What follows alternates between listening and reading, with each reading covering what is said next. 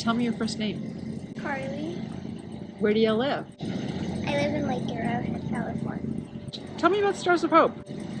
So Stars of Hope is like a place where like you can paint stars and you can like write nice messages to people who've lost someone special in your life. Where have you done the project?